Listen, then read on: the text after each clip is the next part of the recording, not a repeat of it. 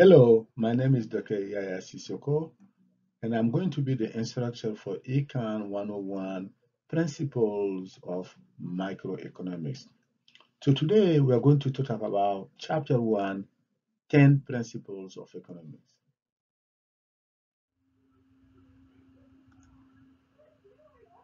We begin the lecture with the definition of economy.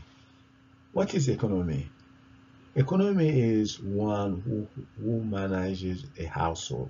A household, for instance, is someone who can cook, do laundry, or go to work.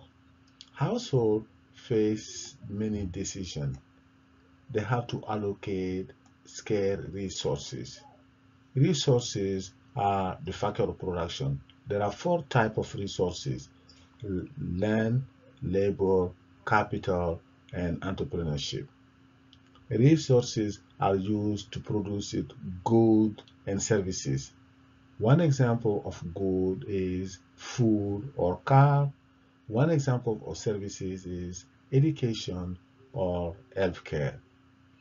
Society faces many decisions.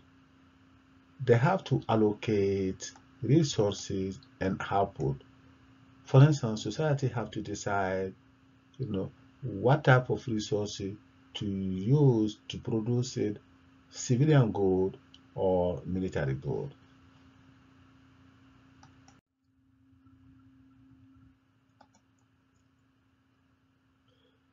Resources are scarce. So what is scarcity? Scarcity can be defined as the limited nature of society resources. The concept of scarcity can be applied to time and money. We don't have enough time and we don't have enough money in society. We have only 24 hours a day. We must decide what to do, for those 24 hours. Eat, sleep, watch TV, exercise, go to work, for instance.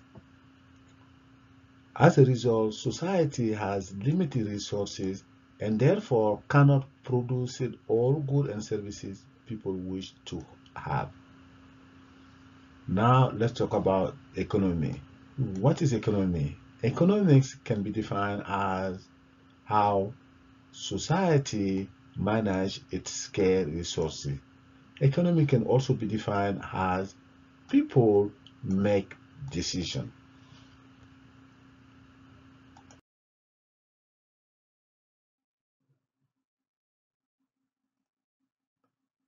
As an economist, what do we do? Economists studies how people make decisions. Decision about work. When you work, you make money. That money is called income or wages or salary. You can use that money to buy goods and services, to buy a house, to buy a car. You can save that money, put in the bank, to earn interest. You can also use that money to invest, to start a business, to open your own business, and to be owner of a company. Economists also study how people interact with one another. People can interact with one another in a market.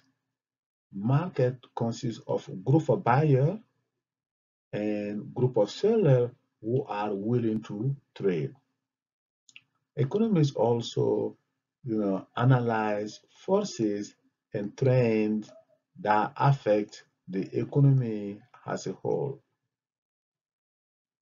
For instance, growth in average income is known as economic growth. Economic growth. To measure average income, you compute the value of all goods and services and you divide by the population.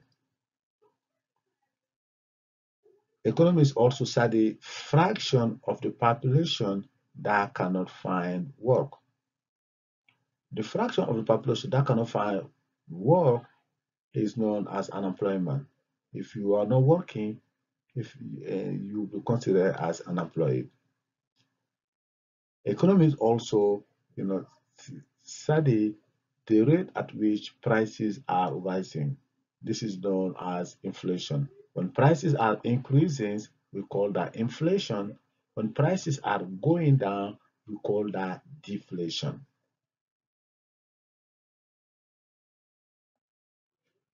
The 10 principles of economics can be divided into three categories. Category one is about how people make decision. Decision about the allocation of scarce resources. The second category is about how people interact. The interaction people will take place in a market. The third category is about how the economy as a whole works. The economy as a whole deal with, for instance, economic growth, unemployment, and inflation.